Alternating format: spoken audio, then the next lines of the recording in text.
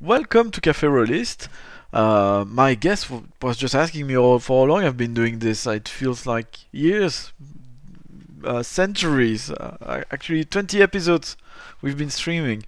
Uh, Helen, care to introduce yourself Hi. to the viewers? Hi everyone. I'm Helen Gould. I work in games as an editor and a sensitivity reader, but I also write for them. I've not done my own game yet, and possibly won't. But I've been like a writer for other people's games a lot, and you might know me from the Rusty Quill gaming podcast, where I play Azu, who is a 6'6" orc paladin in glowing pink armor. So you've been playing the same character from the beginning of the Rusty Quill? Because you've been asking me Oh, how long I've been doing that, but how long have you been doing that? so the gaming podcast has been going since I think 2015, but one of the players had to leave because he decided to go have a kid, and we were all very disappointed. But they needed a new fourth player, so they held auditions, and I knew both Ben and Lydia, who play other characters on the show, and they recommended me. I went, we did a little one shot, and I'm still there. Cool. Yeah, so actually the episode It's now 2 years. I haven't listened that much to the Rusty Quill. I listened to it when I organized the first podcast zone, I think, to inform myself. And we've got a very serious vetting program at the podcast zone at Dragon Meat. So, but no, but I try to listen to everyone. So maybe you were not in there already. I should check another I episode. probably wasn't, honestly. And for those who don't know, Rusty Quill is also the same company that does the Magnus Archives, which is so big that I now see it like popping up on my Tumblr, like in completely unrelated events. So that's pretty cool to be part of something that's It's on just TikTok. It's going. on TikTok. You got your TikTok Yeah, reenactors doing the Magnus Archives. I was like, wow, that's they made it. They really made it. yeah, it's super exciting. What's the name of the central person in the Magnus Archive? Oh, Uh, Johnny Sims. Johnny. Yeah, I met him a couple times, and the first time I met him, he just sat next to me. I got a section of one of my episodes recorded with him, and but he's interviewing someone with me. So I Hmm. even we even forgot to make an introduction. So he's in there, but he's not even saying his name. So- and I was completely oblivious of who's that person. He's another podcaster. So what? Great. One of my ice-breaking questions for those 20 episodes under lockdown is: has the lockdown impacted your routine in any fashion? What is your routine like nowadays? Oh, that's kind of a tricky question because so I'm a freelancer, but I also do short term contracts. So back in January, I got taken on for a 6 week contract, but in the middle of it, coronavirus hit, and they extended my contract. So by the time we went into lockdown, I was still with them. I was with them for like another month, but then since I left, I've been mostly sticking to my usual freelance routine in terms of getting at least two things done a day. I've been I've had a big project that I've been working on, which is like 18,000 words long. It's a setting for a game being made by Draco Studios, and I've been trying to do 1,000 words on that every morning. And some days that is very hard, and some days that's very easy, and it just depends. And then the afternoons, it could be, what have I done? It could be audio editing for my, because I have a Patreon where I'm reading a book called White Fang as like bedtime reading. The I Jack do other stuff as well, the but Jack London novel. yes, the one about the wolf. When I was a kid, um, there was a Disney movie and it was a big hit. And yeah. I don't think anyone remembers that movie. It was like the big blockbuster advertised everywhere. With even the people would show up being the guest on French TV shows, and it would be shown Oh, in primary schools and in school trips. And yeah, 5 years later, everybody forgot about it. Never heard of it. I never heard of it. I think, do I have a copy of it somewhere? I think they made a Oh, it's remake. over Though. My copy of it is one that I bought from my school library, because every so often they would have sales of books that nobody was checking out anymore, so they would sell them for like 50p. So it's a really old version now. It's still got my primary school's name in it. Cool, that's awesome. They probably So forced. yeah, so They probably forced us to my read the mornings have book all also. been- So my mornings have all been game writing, and then my afternoons have been whatever. And then every other Saturday I do recording with Rusty Quill. I've started live streaming as well. So on a Saturday or a Sunday, I've been doing a baking live stream. And I've just started streaming Deltarune on Monday evenings too. Delta Green.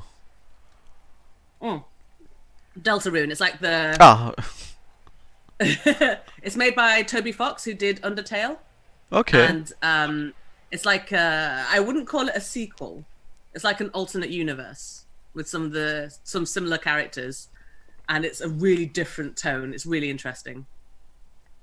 Cool. So would that mean have you picked up any new hobby or skills in lockdown? Even Yeah, the live streaming. The live Like, streaming. I never thought that I would be doing that, because I always had really crap laptops, and I thought there's no way these are going to be able to handle live streaming. But my last one basically started to fall apart, so I got the new one that I'm using now, and it's very beefy. So I started live streaming the cooking and baking that I was doing. Wow. So now I can make dough and pastry and show people as I'm doing it. I was discussing. So I went to run a little errand today while taking my son to the park, and I was looking for yeast and baking powder for my wife so she could bake. But I don't know if you've seen that there's been a blog post by a woman who's been doing the rounds of the internet because she was complaining that fake bakers were holding all the yeast, and she was a real baker. She was doing it before it was the lockdown. So all of us, we should stop baking because she was a real deal, not us. Yes, I saw that. It was I was quite lucky because I had entertained the idea of baking bread before, so I already had yeast and stuff that I just hadn't done anything with yet. So it seemed like a good time. Yeah, we got a lot of Persophilia purchased a cardboard box full of flowers quite a while ago, but now we left like she ordered, I don't know, a dozen times 1 kilograms or something like that, and she made an order with a friend together. But now we've got my gosh. probably 5 kilograms left of whole wheat, varieties which are rare, and we got tired of it, and we like it's like your big tin box of biscuits, and you're just left with the shortbreads at the end. But we need to plow through that stock. Yeah, I need to get some plain flour. I have a couple of packets of flour in my cupboard that I don't actually know what kind of flour they are, because I got it from the Polish shop down the road, and everything is in Polish. I've got no idea, but they have pictures of bread on them, so I'm assuming they're at least, wheat flour, possibly. I don't know if they're bread flour, I don't know if they're plain flour, but we'll find out. I'll experiment with them. Okay, so better not be gluten intolerant and visit you in the next few days, because you have no mean of knowing in Polish if the flour Well, you don't got. visit me at all, really. That's kind of the situation. So Yeah. So you were saying you have no desire of doing your own game after working on so many games, being involved in so many projects. You're not tempted to have your name front and center on the cover or something? I mean, it's not something that I've put that much thought into. Like way back over Christmas, I was thinking about maybe doing a card game. I was thinking of how am I going to explain this? Basically, doing like a storytelling kind of game with cards, and it would be kind of like a tarot deck. and you would have to tell the story depending on what card you drew. A bit like I don't know. a bit like Once Upon a Time by James Wallace, or he published it. Maybe he didn't write it. I'm not sure. That's exactly what I was about to say, but I feel like that's probably something people have done before. So I mean, you give it your own twist. I'm working so with the lockdown. I've moved a bit more seriously into developing my own game, and it's not with tarot cards and so on, but there's a you could compare it to Once Upon a Time in terms of format, but it's more numbers which are generated by dice rolls, and numbers are attached to a statistics. So it's a parody of. People are gonna be tired of me speaking of that. Do you know that? Is it in reverse? Might be in reverse. Is that by Marie Kondo? Yeah, exactly. That's the one. So I was handed the book several years ago, and something like 4 years ago, and I thought it was interesting, but I thought it was also there was a high potential for parody, because if you were disingenuous when you were taking some sentences, I thought it could be quite hilarious. And so the game revolves around a character who's a sort of a non-corporeal being inspired by Marie Kondo, who's called Paris Gondo, and that being that being advises. Yeah, first of all, they abandoned their physical form and gender because one day they realized they did not spark joy to them, so now they are gender. And yeah, they advise adventurers about their inventory, because they should properly pack their inventory to not only succeed in their adventures, but also have a satisfying and it's a word I keep stumbling upon, invigorating life ahead of them. So the game is, you roll the stats of objects you find, or useful they are, or encumbering they are, and or emotionally attached you are to them. And based on the numbers, the numbers are the prompts for you to create the objects. And players come up with crazy things. Like last session, someone came up with gold slippers from a dwarf king, but gold slippers like cast in gold, so slabs of gold, in which, so because it had an encumbrance of 5 or 6, something like that, which is a maximum. So it were gold slippers, but they were magic and they would not make any noise, so they were very useful, and they were designed by the king, the dwarf king, because he wanted to go steal food in the fridge without his mother noticing at night. And yeah, the players trade the objects, and then they find out whether they survived as a group, individually, and whether they had a happy life after that. So yeah, That sounds like fun. yeah, I should have you for a session. So that was my shameless plug. So so your own card game, what was your twist sort of it? So just to say, you can do a new Once Upon a Time if you have your own twist. All the games, no games is fully original. I guess that's true. Just like there's very rare to have an idea that's fully original. I think so here was the thing. I first started thinking about it as like some kind of I don't know, sort of poker kind of game. Because, okay, so basically I wrote this piece of flash fiction in which there was a card game where different cards had different kinds of luck attached to them. So if you got the shipwreck, that was unlucky. But if you got the moon, that was lucky. And so you'd have to try and pair the lucky cards and get rid of your unlucky cards by passing them off to other players. But the mechanics of it got really complicated. And as anyone who has played with me knows, I'm not good at mechanics and rules. And that's mainly, if I'm being honest, that's why I've stayed away from making my own game, because I like as few rules as possible, basically. So much so that I don't even want to write my own. That's interesting, because you seem to be going for something which is story game slash board game, and they're slightly more mechanically heavy than something like a role-playing game. So wouldn't you be more interested in creating a setting for something? They were two really different ideas.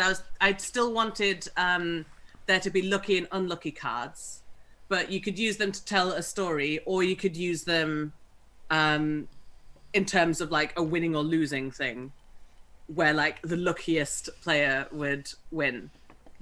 And so you would have a certain number of each card, and you could like have different combinations of them. And there would be like different symbols on each card that would tell you what they could match with. Okay, cool. So the effect could change. But it's been a really time since I thought about it. So I'm probably not describing it very well.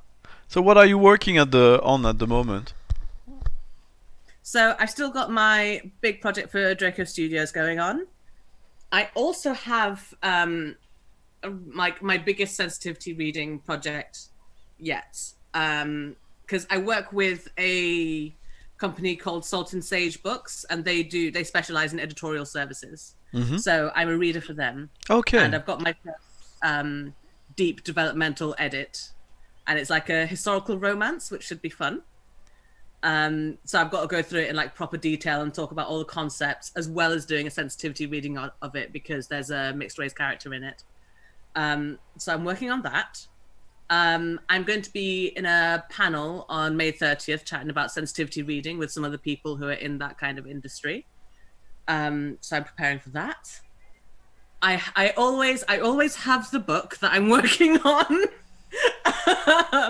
That has been very stop and start. I'm hoping maybe I will have a chance to focus on it soon. But every time I say that, something else comes up that is something that will be more profitable. So I always end up focusing on that. So that's why it keeps going on the back burner. Then there's stuff for the Patreon, and there's Rusty Quill stuff. So now I think, and there's the live streams that I'm doing. So now I think about it, I am actually quite busy. But I think just because I'm inside, I'm like, I can't be that busy, but I am actually. Yeah, it's quite weird. You know, we bought early this year. I don't know if you've seen those diaries, because that's what they are. They are diaries. It's called One Line a Day. So they are little books like that, and you're supposed to write 4 lines every day. And when I fill them in the evening, I always thought I haven't done much today, and I start listing the 4 or 5 things I did. I'm like, yeah, I did a stream, I did a playtest, I typed that, I released that episode which I edited. Yeah, it's not bad on top of taking care of my son and cooking the dinner and so on. It's not that bad. It's not that bad, but there's the element of repetition also. It's sort of make each day feel. It becomes difficult to. I don't know. Time seems even shorter than usually. You know, this thing of when you look back, you're like, "Wow, it's been a year." Wow, and now I'm like, "It's been 6 months of 2020." Yes. it's been so strange. Because I guess I haven't done it like for so long now. I've not done anything that's really involved going outside. The last time I went outside was like for a doctor's appointment. Like as in like. And by outside for me, like I walk around in my immediate neighborhood, but like last time I got on a bus or a tube, was like maybe over 2 months ago now, and that's so bizarre. It's so strange for me because I'm quite. The reason that I've been able to be part of the reason I've been able to be successful as a freelancer is because I'm really good at being focused by myself, and I like. My own space, and I like my own company, but I could balance that with having quite an active social life, and now I don't really have that. So everything's going online, and then that's a really different kind of being tired. I saw someone having a conversation about it on Twitter where it was like you're giving your own energy towards something, but you're not feeling it back, if that makes sense. Like, yeah, totally. I can see you and I can hear you, but I can't touch you, I can't sense you as like a physical presence. And so our brains are like, what is this? And that it's hard to reconcile the different information. Yeah, the only thing which has been giving back to me was playing some games with with people. I found a new gaming group, and the way we played, they gave me a lot of energy. The sessions were quite intense, and each session we play a different game. So I ran my game. We tried Becoming, which is quite interesting. Last week we played a French game which is available in English, and I recommend. It's called Sonia and Conan versus the Ninjas. And and one player plays the barbarian, who's non-gender, because technically the barbarian is both Conan and Sonia at once. One player plays the barbarian, and the three others play everybody else, the ninja. So it's the opposite of a GM-less game. It's a 3 GM game. And yeah, no, but I've been playing with them, and it's been feeding me a bit. Doing the playtest has been feeding me a bit, but it's also really weird how my I don't know if it's the right word, but entourage is not entourage like the people follow me around, but the people I engage with are completely different. I engage very little with the people I used to engage with physically, and I engage a bit more with my parents than I used to, and I engage with people who used to be perfect strangers, or people like who used to be childhood friends but I haven't heard from in 15 years. And yeah, I'm engaging with people based on availability and intent online rather than geographical, physical availability than being around and so on. So I play with people who are in France, I engage with people who are in Belgium, and my parents who are abroad, but not so much with my friends in London. That's kind of weird. Yeah, and it's to me, I don't think it says anything about our relationships with those people, because like everything is so weird for everyone emotionally right now. And there are those friendships where you can not talk for like a year, and then when you see them again, it's like you just slot back in. But I don't know. I keep thinking, oh, I should talk to this person, oh, I should talk to that person. And then the end of the day comes and I have free time and I'm like, I'm too tired. I'm so tired. Like, I can't. It's so strange being like worn out by socialization, even though you've not met anyone. Yeah. Do you understand what I mean? Yeah. Especially when it's people that I usually game with. It's also... Because that's really... Sorry. It's also... I think that there's an aspect of the... What do you call that? It's not necessarily random, but you know, the opportunities. Physically, normally you engage with people based on opportunities because you show up in a place where they show up too, or you work in the same area, and you run into each other. You know, you don't take a commitment. You're more like, hey, what you up to? I'm in the neighborhood. You want to do something? And oh yeah, yes, let's have lunch together. And I found out that other people I engage with, and again, perfect strangers. First, it was with Francita, who I pretty much don't know. She's a graphic designer from Chile. She's been working with Olivia Hill, I believe, on High End.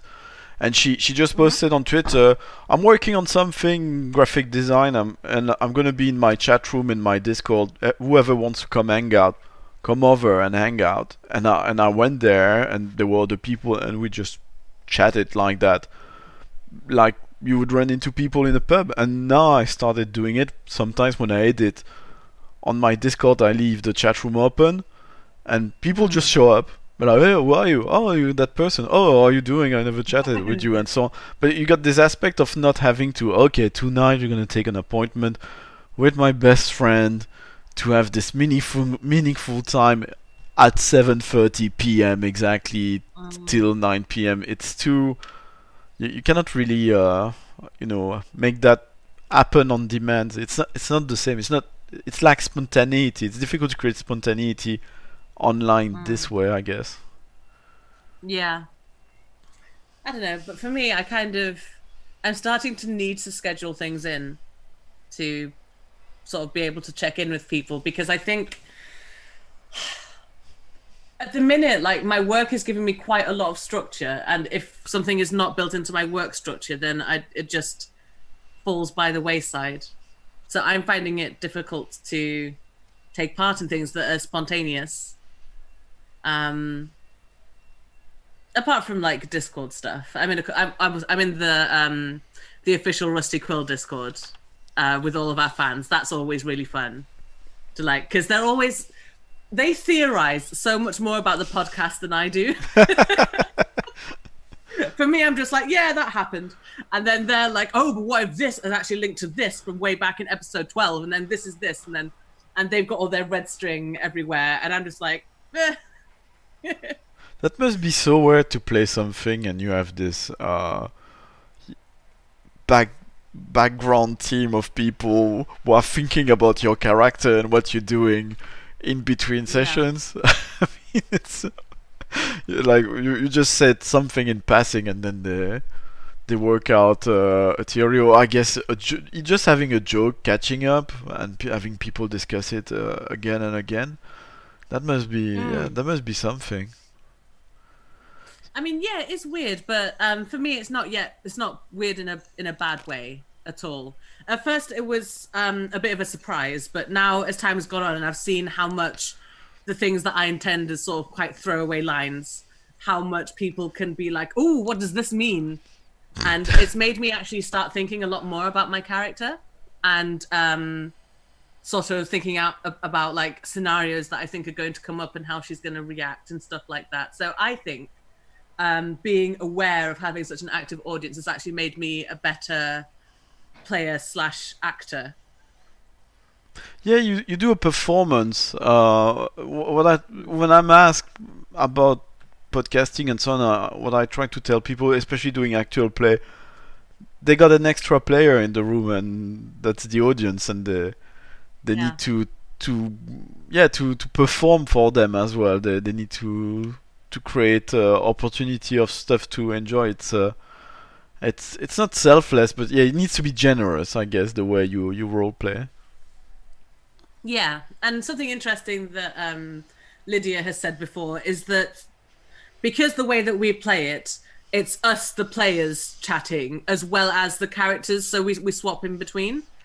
But when we chat as the players, it's still a bit of a performance. I'm sort of performing as out of character Helen as well as my character. I'm not sure, like Lydia would explain this a lot better, but it's like I am still different even when I'm just chatting on the podcast than I am in real life, if that makes sense. Oh, definitely. I mean, I do sometimes actual play, but most of what I do is interviews, discussion. But I mean, I even have the name I introduce myself online and so on is Callum. It's a persona. It's a persona I have for the podcast, and it's not quite. I mean, in a way, I guess Callum is slightly more defined than Jeremy, because Jeremy is whatever I am and whatever mood I am in when I'm doing something, and I'm very different at work. I would be even very different on certain projects compared to others, or at one employer compared to another, and I'm different for friends I used to have at uni, friends when I was in high school in Belgium, friends I'm with now, but Callum sort of have a few things is there for me, like it's supposed to be more positive, so when I'm in a Callum situation, it can be live front to front at a live event, but when I'm the organizer and so on, I got a switch going on in my head saying, okay, you're Callum, so you're not gonna get mad about, let's say, the political situation. You might, that doesn't mean that I forget my opinions and so on, or I'm not shy about my opinions, but Callum doesn't get upset, sort of. So it's sort of my persona, and it's kind of soothing and relaxing to have that persona for me. So yeah, you always have that, and I think also people do it. It's not just a performance thing. I think when you show up within a group, you adopt different persona because you try to assess what this group is about. So you try to adapt yourself for that. So have you ever had the experience? You got like your birthday coming, And I had that especially when I was studying architecture. And you got your group of friends from high school. Who, in my case, we did theater and role playing games together. And then I have my friends from uni who smoke drugs with, you know, they're more artists and so on. And then I got my birthday party. I'm having it at my grandmother's house. It's a big barbecue. I invite everybody, and suddenly you got the two groups come together, and you sort of torn in between because you know, the image they have with you. Even what they called me was different. I had a nickname which was different with one and the others. It's kind of tearing you apart in terms of experience. So you do that. People do that. They just don't realize it. Personality is performative, depending on who you're with, and I think that's not a bad thing, and that's not to say that any part of like who you are with different people is fake. It's just that different people bring out different things in you, and when it comes to performing in front of an audience, it's like that thing about how, I don't know if it's quantum physics or whatever, I'm not a scientist, but when you look at certain atoms, the act of you looking at them makes them change. Yeah, exactly, yeah. That's what it's like, yeah. Yeah, you got that So in nature also. Yeah. Yeah, I think it's a good call. Personality is performative, and as you say, it's not lying or being deceitful. It's just different facets of your personality which finds a way and it's to just bouncing off different people. I would ask, because I'm a very different person if I'm with like say I'm in like two different gaming groups. I tend to play completely different characters depending on who I'm with. Like one group is like more sort of gaming focused, and the other group is full of improv comedians. So I have I'm acting to different expectations, and there are completely different vibes in both of those rooms. So I am going to be different in both ways. Do you also like, because I found that it's not the case of all the tabletop RPG fans. I'm not saying I'm not always successful at it, but I like to attempt to play characters who are very different, to explore very different things. Play a cleric obsessed with his religion, or and who's kind of not picking up on social clues, or the opposite, playing someone who's the face of a group, like I don't know, in a Shadowrun, so who's very good with social things, and playing someone nice, playing someone very lawful, someone very chaotic. Do you like to go across the range like that, or do you have your things where you got your comfort and you prefer to sort of stick to them? I mean, I have two main sort of archetypes for who I play. Like, one of them is the character I play in Rusty Quill, Azu, who's like, good with a capital G, and means well and tries to do her best. And then I've got characters that I play in other games where I'm just absolutely awful. I like to play assassins and like angry people and people who like hit things hard. But it's very different when it comes to a one shot, because with one shots, I don't really mind if my character survives or not, so I just go all out. So and that, I think that can be really fun because you discover things that you can play that you didn't think you could before. So one of the one shots on the podcast, I ended up playing like this terrible poet who was sleeping around a cruise ship, and that's not a character that I would automatically think I would play. But in that room and with that game and with those people, I was like, yes, that's who I'm going to be, and it was loads of fun. So it's a bit of both. I tend to either be really nice or really horrible, and then if I know that I'm not going to be sticking around, I just do whatever. It's quite liberating, a one shot. Yes. When you have a one shot, you don't have to care about the consequences too much, and you're in a stressful position with the game master.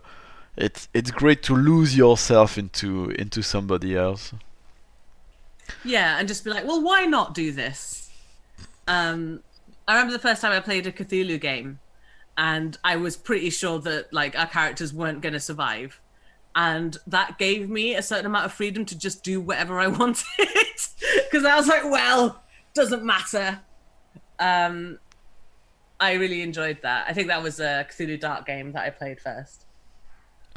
There's a game I would like to play again. I really like the concept. So it's called Becoming, and you need 4 players.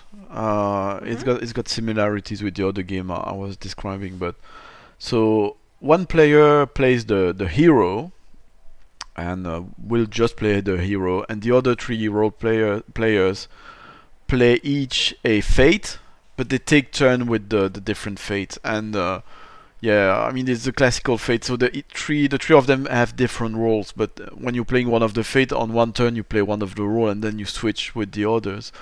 But what's interesting is that the hero will succeed, they will survive, but the point of the game, it's called, the designer calls it a drama generator. You are supposed to make the hero suffer, and as a fate, what you're supposed to come up with is difficult choices. Like, okay, this gonna damage the starship you're on in a very serious way, or you're gonna lose a member of your crew, or you're gonna lose one member of your crew. This one or this one.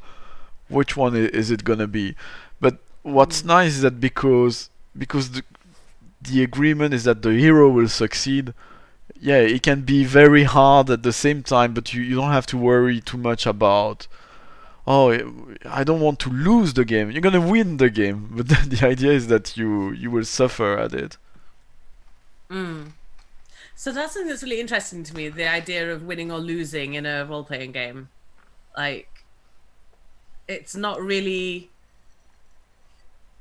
I don't know, I find that can be quite problematic, because people will try and, even if that's not the purpose of the game, and obviously it depends on what you're playing, but when you get players who want to win, that can lead to like such railroady tactics sometimes.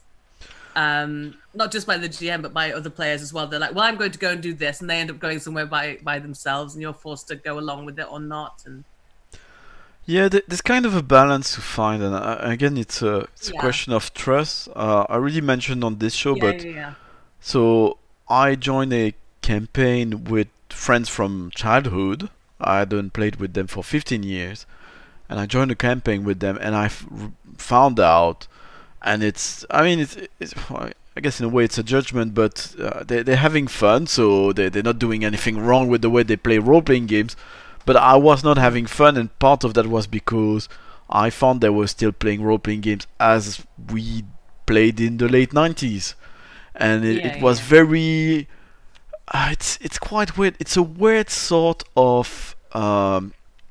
it's not railroady, it's more sandboxy, but at the same time things are very set in the mind of the game master. He's got this logic of what would work and what would not work, and and as the player in those tables, you're supposed to work out what's their logic, and it's exhausting. And if you do things which don't align with the logic of the game master, with that specific game master, you just get slapped in the face repeatedly, which to some extent, to add on top of things, is sort of the point with his tables, because what he digs is, and even if those showed up later, it's stuff like Game of Thrones, things which are dark. And I just left the campaign because I was, not only there was an issue of the thing being don't beat, rather than being don't beat, upbeat, investigative beat, action beat, but also I realized that when I was at the table, I was very stressed because I was thinking very hard what was the right thing to do, rather than the narrative, the thing which makes sense for my character. And so, and not only me, but when I would see other players doing stuff, me and the other players would stress over what that player was doing, rather than let that player do her or his thing. And it's not fun. And we're supposed to play FBI agents coming first of their class out of the academy. And your first session is okay. Operation of rescuing someone kidnapped, and you smashed completely your team because guess what? I wasn't trained in hostage rescue.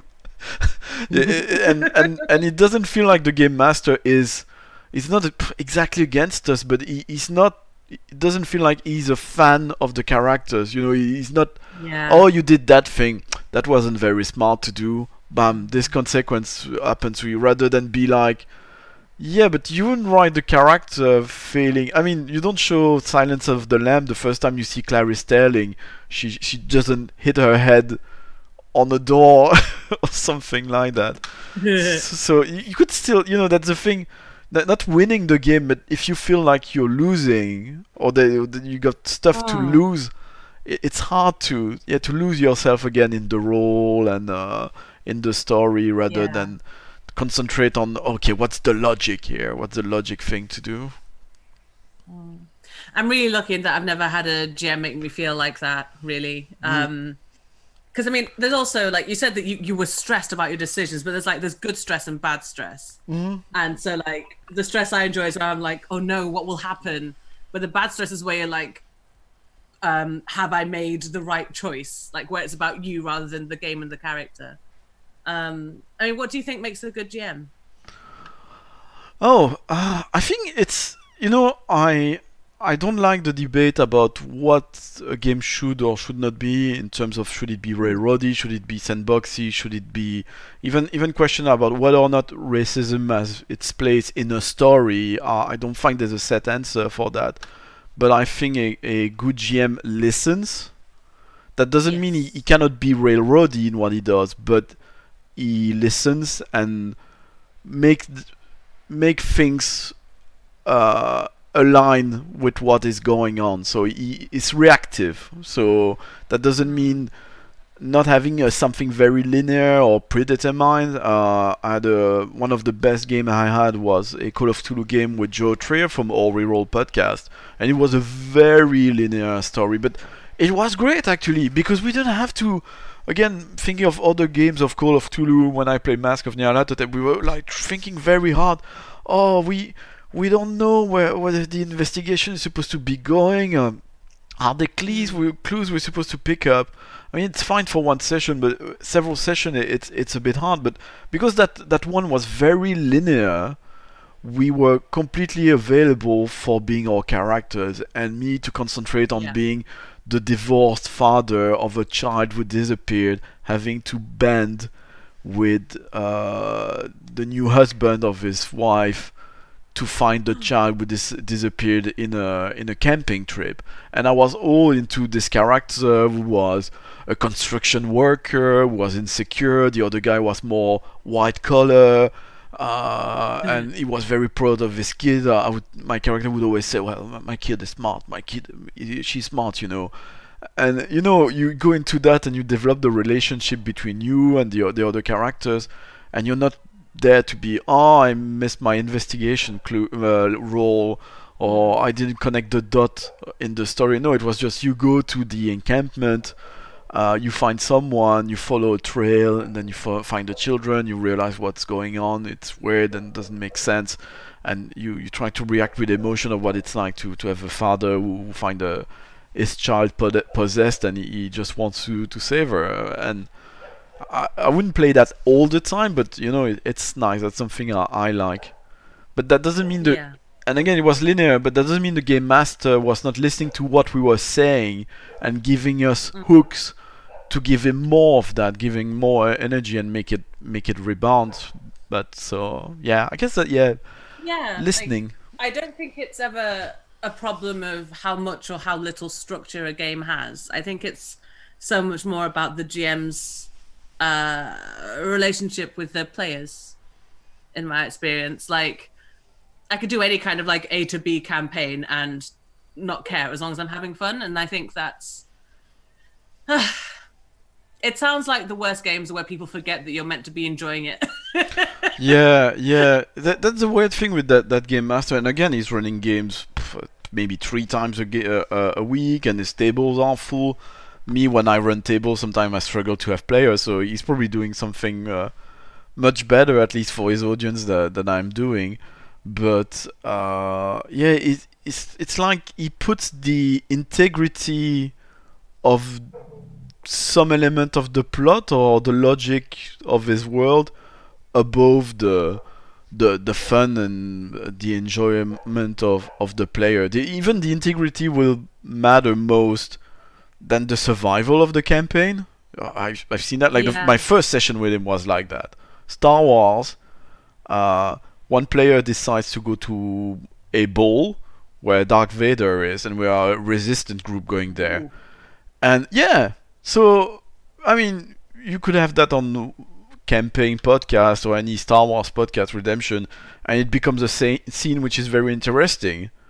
But in the logic of the game master, it meant no, we were not discreet enough. That was very nonsensical to do that, especially when one of the characters who was exceptionally gorgeous, so she got noticed at the ball, and we all ended up in a imperial jail, tortured or interrogated, and they found out who we were and what we were about, and the campaign was killed. TPK.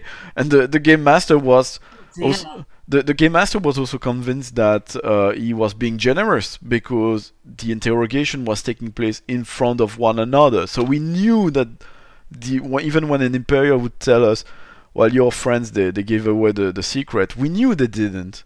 But that combined plus a player who was the one who initiated the ball, who was a push the red button player, when he was getting bored or not having fun, he would push the button and destroy everything around him. The player just said, no, I give it away. I said all our secrets to the Imperial agent, and the campaign was killed. My very first session with that game master, because in my logic, going to the ball would mean that you immediately captured by the Empire. So yeah, okay. Okay. Yeah. Do you master yourself? Occasionally, very occasionally. So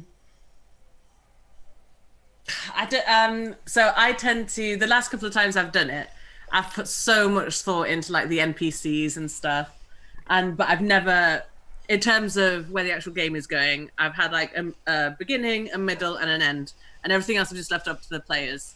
The first time I tried that, it was a Monster Hearts game, and that was vaguely in line with what I thought was going to happen. At least that there was some. I mean, I wasn't prepared at that time for how much players can surprise you.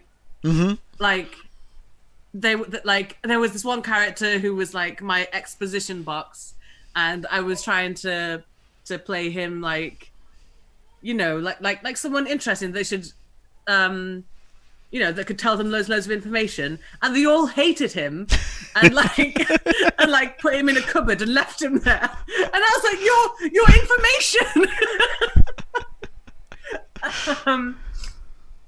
That was fun. And then I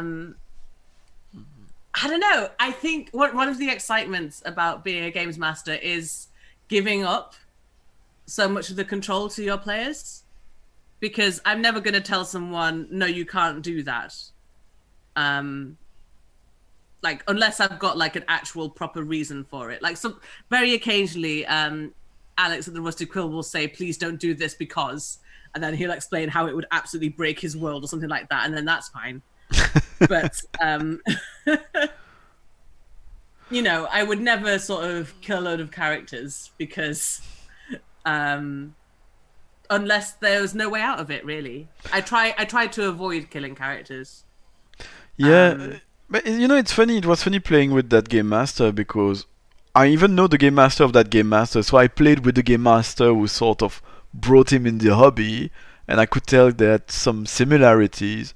And playing with him again made me realize, because he was my first game master, there are things I did which was a bit like that. So again, it's not a criticism of the way he's doing things. Again, his players are having fun. I was the one not having fun. But it made me realize, oh, wait a second.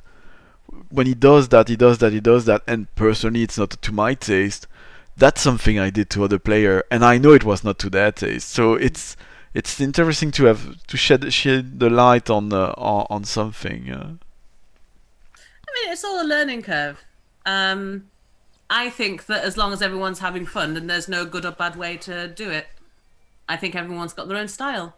Yeah. So much of the success of a game depends on the people who are in the group. Definitely. It's like there's a lot of advice for game masters and question what's good or bad game mastering. We were having a short discussion with Misdirected Mark podcast about the fact that they're considering producing more advice for players, but the question is whether or not the players will go to and consume that advice. But the players have a job to do. It doesn't matter. It doesn't matter if the game master is listening if the players are not saying much or saying stuff which before they themselves did not listen to what was going on and so on. Yeah, I think in general there's a problem where people sort of seem to see the game as like belonging to the games master, but it actually belongs to everyone who's at the table. And I think it's everyone's responsibility to take care of each other. Yeah, that's the thing. If it belongs to someone, it means you need to take care of it. It's not just an ownership thing, it's a responsibility thing. You're responsible. Everyone is responsible for the fun of everyone around the table. Yeah, I think that's a major thing. It's often missed. I did a sensitivity reading of a game that's coming out soon, and it had a little section in it that was sort of, because it's a GM-less game, it said something like everyone should be a fan of everyone else's character. Like you should all want them to do like interesting, exciting things, and like give them opportunities to be cool. And I think that was a really good point that writer made.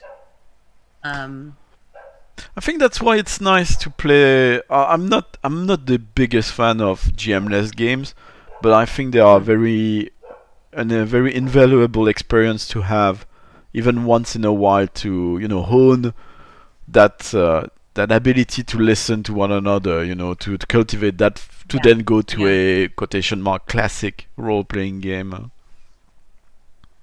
Yes. Yeah, I agree. I think I'd like to try more GM-less games. I don't have like a major preference one way or the other, because I think there are pros and cons to both. But I've only tried like 3. I'm still quite behind, I feel, because I only started getting involved in tabletop gaming in like 2014. So for me, it's not been as long for me as for lots of other people who are in the hobby.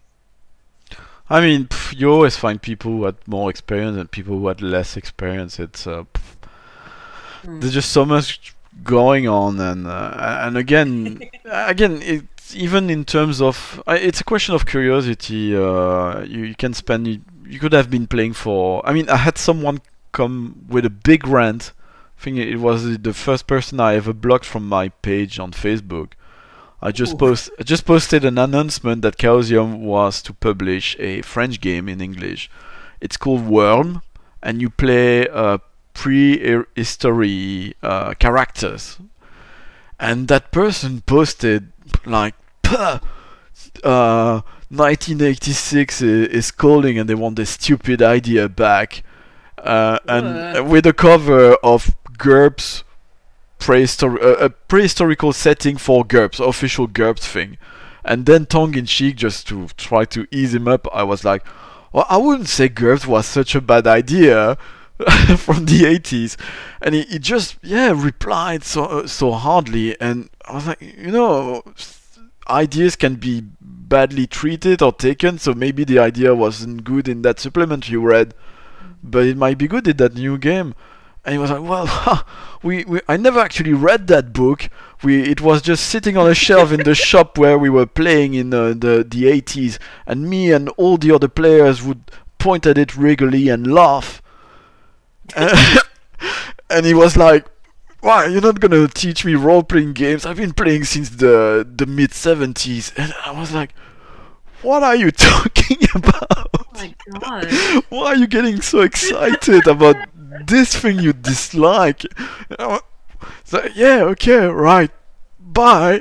You're not welcome. Yeah. But that person's been playing since the mid-70s, and yeah, I dare say, I mean, if he's having fun, he's doing it right, but he doesn't seem to be having that much fun, so maybe he should try new things. I mean, even to find out that it's not his cup of tea, but yeah, it was wow. It's that thing where, like, when someone gets too much into a hobby, like so much that it becomes their identity, they start to take all kinds of things super personally. And I think it's one of those problems with like fandom in general that, you know, over the last couple of years have become more and more apparent, where if something happens in their franchise or game or whatever that they don't like, just absolutely go off the rails because they see it as like a personal attack on them. And I think that there's that kind of thing happening in sort of like rival gaming camps sometimes. I think also, like, for example, I would never say that Dungeons and Dragons is my favorite game, and I definitely think it has flaws and stuff, but I would never yell at someone for playing it, you know? yeah, it's, I mean, you know, yeah, I keep saying stuff about Dungeons and Dragons. I keep saying I like Dungeons and Dragons and then come up with criticism, but yeah, I'm not yelling at people. Why yell? It's frustrating. I guess you've seen, like, everybody. It's frustrating how people signal boost something they dislike. Even if they're against it, they will still signal boost it. And I was so frustrated. I'm so frustrated. There's so many good shows, and hopefully mine is one of them to some extent. But it's so difficult to have people share the stuff you do and say, oh, you should listen to that, even when you see the number and see, oh, there's that many people doing it. It's very impressive. You got something like the Rusty Quill or the Magnus Archive who reach sort of this critical mass of fans, and they got these qualities which make that fans do go out and recommend what they do. But I was very annoyed by what happened with Miss Monopoly, because everybody, I don't know if you've seen that. Well, you're lucky. Was that an Animal Crossing character or something? No, it's an ad, and I guess. Oh, I think I just saw a meme. I think I saw a meme where someone put Miss Monopoly in Animal Crossing. So I didn't. I saw a picture of her, but I don't know what that's about or what it is. Well, it was an ad, and maybe I'm paranoid, but I think it was intended to trigger people from the publicist. But it's a very long ad. So picture an ad for like Microsoft or something like SAP, something very corporate, lushly filmed, and you see little girls and they work in a garage assembling something, and it's super, you know, this very American corporate, well shot, raising the tension and the emotion, saying what's going on with those little girls making inventions, and you don't know what the product is till the very end. And at the very end, those 3 or 4 little girls, several of them being from minorities, they got this big box present, and then unwrap it, and inside it, it's a new Monopoly called Miss Monopoly, which is especially for women, and it's got special rules in it, and it's very cringy. Yeah, that hits me as like that Bic pen for women. yeah. And yeah, if you tell the whole story, because some people defended it to me saying, okay, but you do know that because it's been cut from the edit which has been shared, in the box there were $2,000 for them to work on their invention.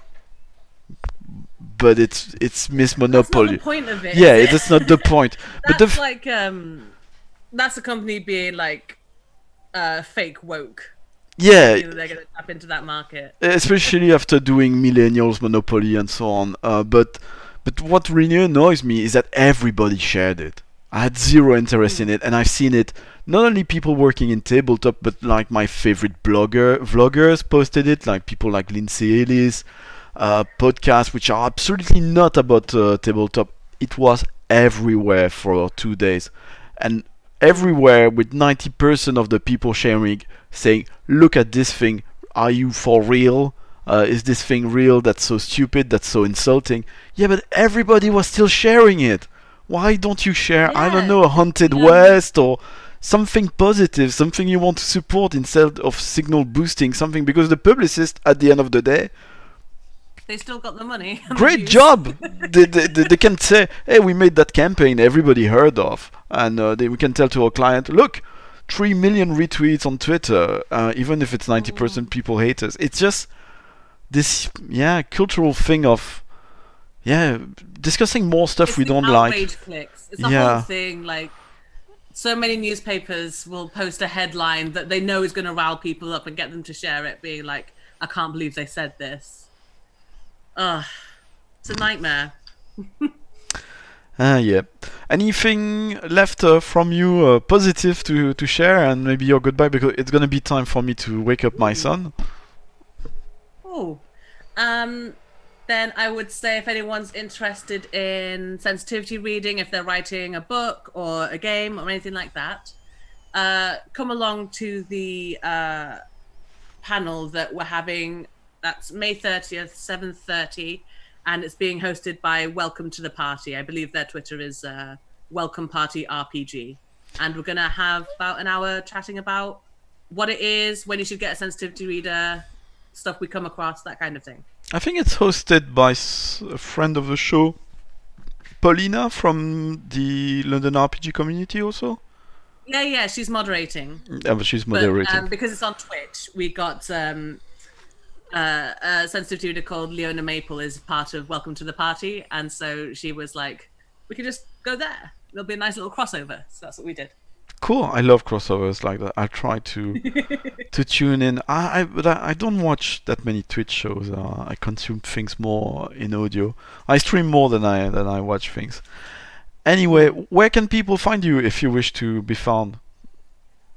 Oh, come follow me on Twitter. That's at Alecto101. That's ALECTO 101. And I post about everything I'm doing there. What is that? At the minute, it's Hannibal. What is Alecto, actually? She is one of the Furies that helped to start the Trojan War. Oh, nice. Nice. Nothing like the Because Trojan. I'm a classics nerd. I love classics. I should have you for a game of Nephilim. I'll send you an episode I recorded about that French game. It starts as Troy is burning. So. Ooh. So yeah, it's a historical game. Well, it's not. Well, I send you a link. You tell me what you think of it.